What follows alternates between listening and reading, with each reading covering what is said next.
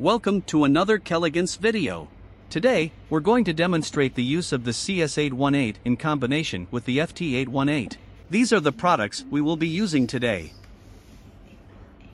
These are the quick instruction printed on the CS-818 that we will follow. We need to connect the FT-818 to the CS-818.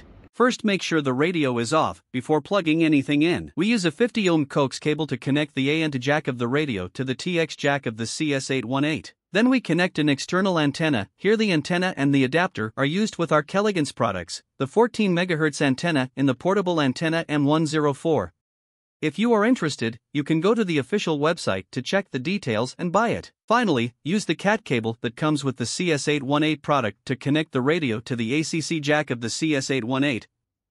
Then the connection is complete and we can turn on the device. First, to tune the radio, according to the instructions we need to press and hold F.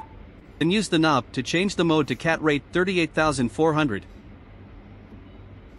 Then press and hold F to exit.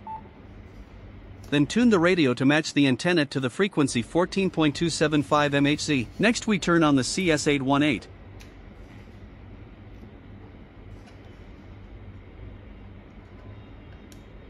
We choose FT-818 mode.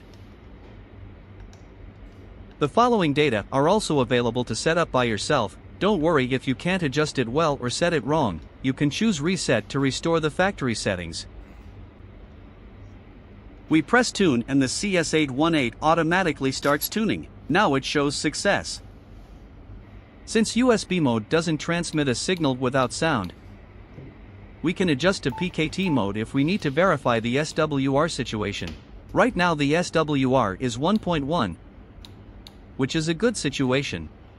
Finally, just switch back to USB mode to use it. Above is this demonstration video of CS-818 used in combination with FT-818. Thanks for watching.